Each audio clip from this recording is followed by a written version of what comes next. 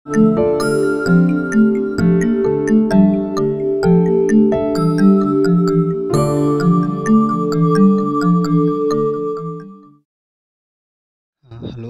നമ്മൾ കഴിഞ്ഞ വീഡിയോയിൽ കുറച്ച് ക്വസ്റ്റ്യൻസ് ചെയ്തായിരുന്നു. അപ്പോൾ അതിൻ്റെ ബാക്കിയാണ് നമ്മൾ ഈ വീഡിയോയിൽ നോക്കാൻ പോകുന്നത്.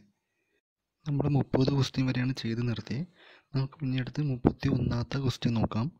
31ാമത്തത് പറയുന്നത് in setting up A plain table at any station.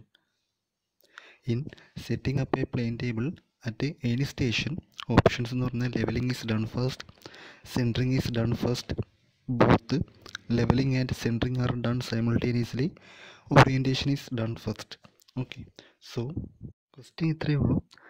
Plain table നമ്മൾ സെറ്റ് ചെയ്യുമ്പോൾ ഏതെങ്കിലും ഒരു സ്റ്റേഷൻ നമ്മൾ എടുത്തിട്ട് ഏതെങ്കിലും ഒരു സ്റ്റേഷൻ നമ്മൾ ചൂസ് ചെയ്യുക. ഓക്കെ, ആ നമ്മൾ ചൂസ് ചെയ്ത സ്റ്റേഷൻ നമ്മൾ പ്ലെയിൻ ടേബിൾ സെറ്റ് ചെയ്യുമ്പോൾ ഏറ്റവും ആദ്യം ചെയ്യുന്ന കാര്യം ഏത് എന്നാണ് ഇവർ ചോദിച്ചിരിക്കുന്നത്. Okay, levelling is done first. Levelling ആണോ ആദ്യം ചെയ്യുന്നത്, സെൻറ്ററിങ് ആണോ ആദ്യം ചെയ്യുന്നത്? Both levelling and centre done simultaneously. അതായത് ഇത് രണ്ടും ഒരുമിച്ചാണ് ചെയ്യുന്നത്, ഒരുമിച്ച് ആദ്യം തന്നെ ചെയ്യും, അല്ലെങ്കിൽ ഓറിയൻറ്റേഷനാണ് ഏറ്റവും ആദ്യം ചെയ്യുന്നത്. ഓക്കെ, ഇതാണ് ഓപ്ഷൻസ്. അപ്പോൾ ഇതിൻ്റെ ആൻസർ എന്ന് പറയുന്നത് ലെവലിംഗ് ആണ്. അതായത് നമ്മൾ ആദ്യം പ്ലെയിൻ ടേബിൾ ഒരു സ്റ്റേഷൻ ചൂസ് ചെയ്തതിന് ശേഷം നമ്മൾ പ്ലെയിൻ ടേബിളാണ് ആദ്യം പ്ലെയിൻ ടേബിൾ സെറ്റ് ചെയ്തിട്ട് നമ്മൾ ആദ്യം ലെവലായോ എന്നാണ് നോക്കുന്നത്. സോ ഇതിൻ്റെ ആൻസർ എന്ന് പറഞ്ഞാൽ ലെവലിംഗ് ആണ്. നമ്മൾ ഏറ്റവും ആദ്യം ചെയ്യുന്ന പ്ലെയിൻ ടേബിൾ സെറ്റ് ചെയ്യുമ്പോൾ ഏറ്റവും ആദ്യം ചെയ്യുന്നത് ലെവലിംഗ് ആണ്. ലെവലിംഗ് കഴിഞ്ഞിട്ടാണ് ബാക്കി കാര്യങ്ങളിലോട്ട് പോകുന്നത്, സെൻറ്ററിങ്ങും എല്ലാം നോക്കുന്നത്. സോ അതിൻ്റെ ആൻസർ എന്ന് പറയുന്നത് ലെവലിംഗ് ആണ്. ഓപ്ഷൻ എ ആണ് കറക്റ്റ് ആൻസർ. അടുത്തത് A relatively fixed point of known elevation is called. A relatively fixed point of known elevation is called benchmark, datum point, reduced level, reference point.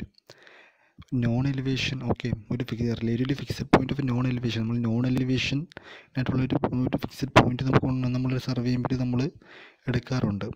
Relatively fixed point of non elevation is called. അതായത് ഏതായിരിക്കും അതിൻ്റെ answer? Bench മാർക്കാണോ, datum point ആണോ, reduced ലെവലാണോ, reference point ആണോ?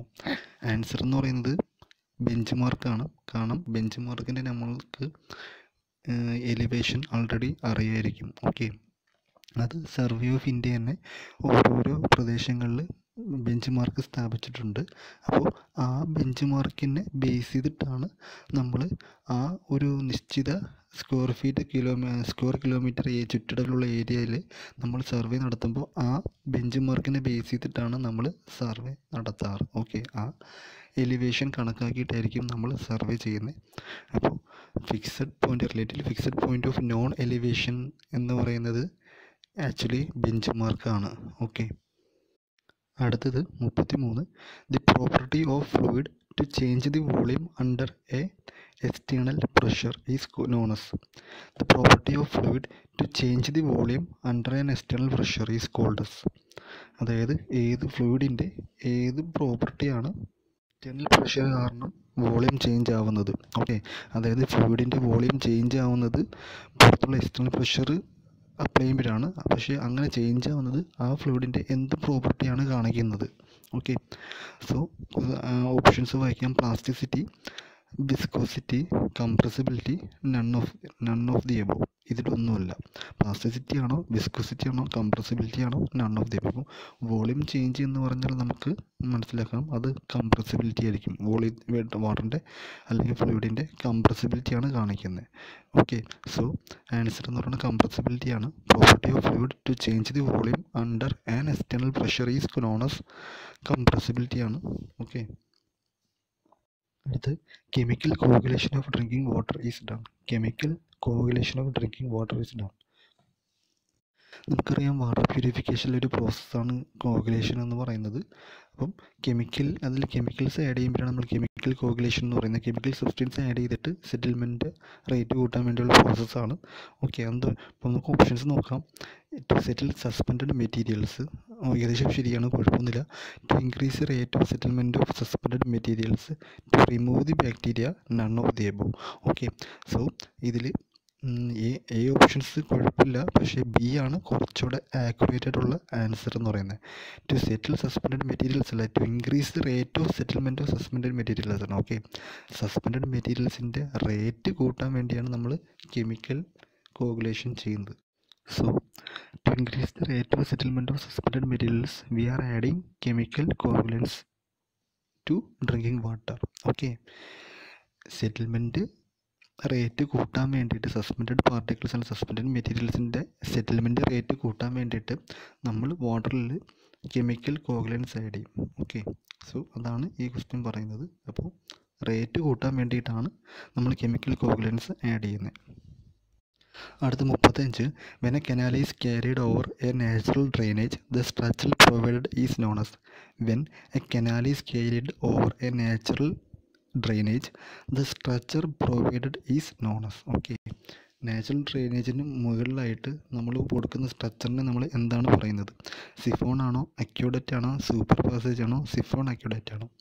ഇതിൻ്റെ answer അക്യൂഡറ്റ് ആണ്. നമ്മൾ natural drainage ആണെങ്കിൽ അതിൻ്റെ മുകളിൽ നമ്മൾ കൊടുക്കുന്നത് സ്ട്രക്ചറിന് നമ്മൾ അക്യൂഡറ്റ് എന്നാണ്, അല്ലെങ്കിൽ മുകളിൽ കൊടുക്കുന്ന കനാലിനെ നമ്മൾ അക്യൂഡറ്റ് എന്നാണ് പറയുന്നത്. കണ്ടീഷൻസ് ഓർക്കാം, നാച്ചുറൽ ഡ്രെയിനേജ് ആണെങ്കിൽ മാത്രം.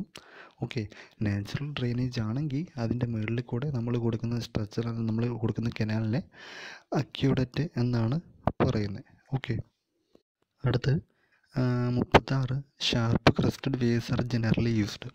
Sharp crested waves are generally used. Options വായിക്കാം. For large flows, four small flows, four streams carrying high sediment lords, four reverse carrying floating debris. Okay, sharp crested waves are generally used. Sharp crested waves എന്തിനാണ് use ചെയ്യുന്നത്? അതായത് നല്ല ഷാർപ്പായിട്ടുള്ള വിയറില്ലേ, പൊക്കത്തിലിരിക്കുന്ന waves എന്തിനാണ് use ചെയ്യുന്നതാണ് question. Okay, ഇതിൻ്റെ answer എന്ന് പറയുന്നത്, ഇതിന് ഈ ഷാർപ്പ് ക്രസ്റ്റഡ് വേവ്സ്, നല്ല ഷാർപ്പായിട്ടുള്ള പൊക്കത്തിൽ വെച്ചിരിക്കുന്ന വേവ്സ് ആക്ച്വലി യൂസ് ചെയ്യുന്നത് ഈ ഓപ്പൺ ചാനൽ ഫ്ലോയിലെ സ്റ്റെറേജ് ഡിസ്ചാർജ് കണ്ടുപിടിക്കാൻ വേണ്ടിയിട്ടാണ്. അതായത് ഓപ്പൺ ചാനൽ ഫ്ലോ ചെറുതാകുമ്പോൾ അതിൻ്റെ ഡിസ്ചാർജ് കണ്ടുപിടിക്കാൻ വേണ്ടിയിട്ടാണ് ഈ ഷാർപ്പ് ക്രസ്റ്റഡ് വേവ്സ് യൂസ് ചെയ്യുന്നത്. സോ ഇതിൻ്റെ ആൻസർ എന്ന് പറയുന്നത് ബി ഓപ്ഷനാണ്, four small flows. Okay, it is actually use to measure discharge in open channel flows. Okay, open channel ഫ്ലോയിൽ, അതായത് ഓപ്പൺ ചാനൽ ഫ്ലോസിൽ ചെറിയ തോതിലുള്ള ഓപ്പൺ ചാനൽ ഫ്ലോ ആണെങ്കിൽ നമുക്ക് ഈ ഷാർപ്പ് ക്രസ്റ്റഡ് വേവ്സിനെ യൂസ് ചെയ്യാൻ പറ്റും. ഓക്കെ, ഡിസ്ചാർജ് കണ്ടുപിടിക്കാൻ വേണ്ടി ഷാർപ്പ് ക്രസ്റ്റഡ് വേവ്സിനെ യൂസ് ചെയ്യാൻ പറ്റും. എവിടെ എന്ത് സാഹചര്യത്തിലാണ് യൂസ് ചെയ്യുന്നതെന്ന് ചോദിച്ചാൽ ഫ്ലോയുടെ റേറ്റ് കുറവായിരിക്കണം. ഓക്കെ, ഫ്ലോ റേറ്റ് കുറവാണെങ്കിൽ ഓപ്പൺ ചാനൽ ഫ്ലോയിലൊക്കെ, അതായത് ഫ്ലോ റേറ്റ് കുറവായിരുന്ന ഓപ്പൺ ചാനൽ ഫ്ലോയിലേക്ക് നമുക്ക് ഈ ഷാർപ്പ് ക്രസ്റ്റഡ് വേവ്സ് യൂസ് ചെയ്യാൻ പറ്റും ഡിസ്ചാർജ് കണ്ടുപിടിക്കാൻ വേണ്ടി. ഓക്കെ, അടുത്ത് 37, four nominal mix M20 concrete M20 the required quantity of water for 50 kg of cement is. For nominal mixed concrete M20 the required quantity of water for 50 kg of cement is. അതായത് സിമ്പിളാണ്, അതായത് 50 kilogram cement വെച്ചിട്ട് നമ്മൾ M20 mix concrete mix ചെയ്യുകയാണ്. M20 mix concrete ആണ് നമ്മൾ തയ്യാറാക്കുന്നത്. അങ്ങനെയെങ്കിൽ എത്ര ലിറ്റർ വെള്ളം വേണമെന്നാണ് ക്വസ്റ്റ്യൻ. ഓക്കെ, ഓപ്ഷൻസ് വായിക്കാം. 60 ലിറ്റർ ആണോ, 45 ലിറ്റർ ആണോ, 34 ലിറ്റർ ആണോ, 30 ലിറ്റർ ആണോ? Okay, answer options 60, 45, 34, 30. Four nominal mix, അപ്പം നോമിനൽ മിക്സ് എന്ന് സാധാരണ മിക്സ് M20 മിക്സ് അല്ലെങ്കിൽ സാധാരണ മിക്സ് കോൺക്രീറ്റിൽ ഒരു ചാക്ക് സിമെൻറ്റ്, അതായത് 50 കിലോഗ്രാമുള്ള സിമെൻറ്റിന് എത്ര വെള്ളം ആവശ്യമാണ്, എത്ര ലിറ്റർ വെള്ളം ആവശ്യമാണെന്നാണ് ചോദിച്ചിരിക്കുന്നത്. ഇതിൻ്റെ ആൻസർ എന്ന് പറയുന്നത് 30 ലിറ്ററാണ്. ഓക്കെ, 30 ലിറ്ററാണ് ഇതിൻ്റെ ആൻസർ. അതായത് ഒരു ചാക്ക് സിമെൻറ്റ് കൊണ്ട് M20 മിക്സ് കോൺക്രീറ്റ് ഉണ്ടാക്കാൻ ഏകദേശം 30 ലിറ്റർ വെള്ളം ആവശ്യമാണ്. ഓക്കെ, സിമ്പിളായിട്ട് വേറെ രീതിയിൽ പറയാം.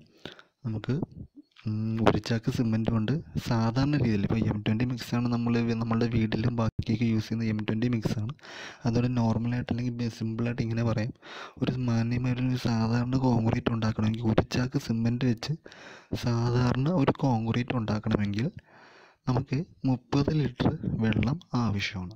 ഓക്കെ, അത്രയുള്ള കാര്യം. അതായത് സാധാരണ ഒരു ചാക്ക് സിമെൻറ്റ് വെച്ച് സാധാരണ ഒരു കോൺക്രീറ്റ് ഉണ്ടാക്കണമെങ്കിൽ അതിനാവശ്യമായ വെള്ളം എന്ന് പറയുന്നത് 30 ലിറ്ററാണ്. ഓക്കെ, അടുത്ത് four A bag of cement 50 kilogram usually the quantity of water required. Okay, four A bag of cement 50 kilogram usually the quantity of water required.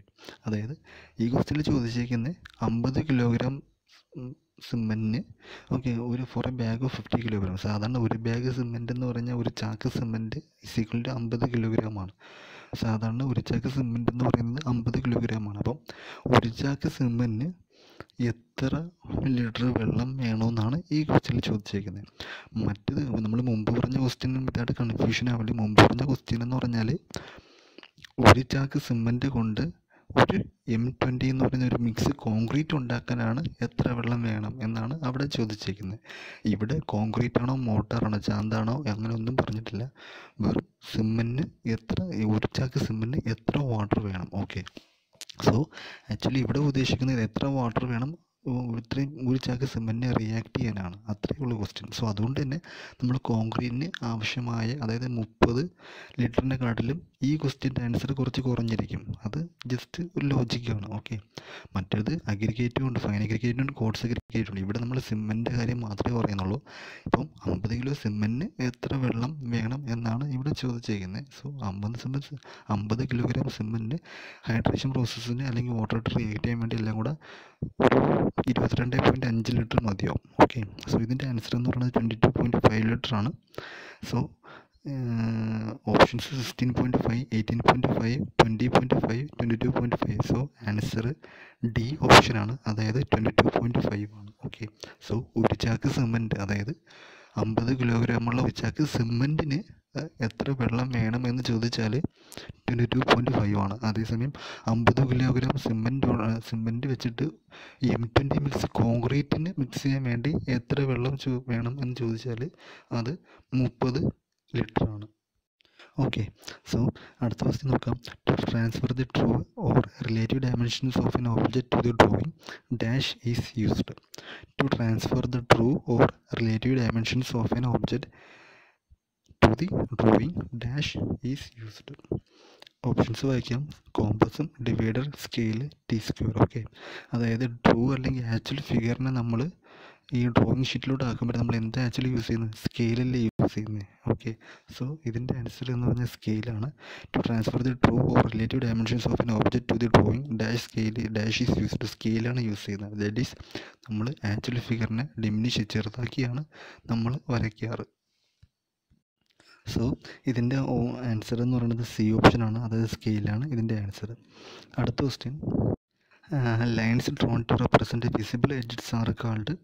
Okay, lines drawn to represent visible edges are called. Lines drawn to represent visible edges are called. Okay, കാണാൻ പറ്റുന്ന visible എഡ്ജസിനെ വരയ്ക്കുന്നത് എങ്ങനെയാണ്? Okay, dashed lines കൊണ്ടാണോ, dimension lines കൊണ്ടാണോ, centre lines കൊണ്ടാണോ, out lines കൊണ്ടാണോ? Okay, lines drawn to represent visible edges. Okay, visible എഡ്ജസിനെ represent ചെയ്യാൻ വേണ്ടി വരയ്ക്കുന്ന ലൈനെ നമ്മൾ എന്താ പറയുന്നത്? Okay, visible edges. നമ്മൾ പ്ലാനൊക്കെ വരയ്ക്കുമ്പോൾ അതിൽ വിസിബിൾ എഡ്ജസ് അല്ലേ, എഡ്ജസ് വിസിബിൾ ആണോ വിസിബിൾ അല്ലാത്ത രണ്ട് രീതിയിലുണ്ട്.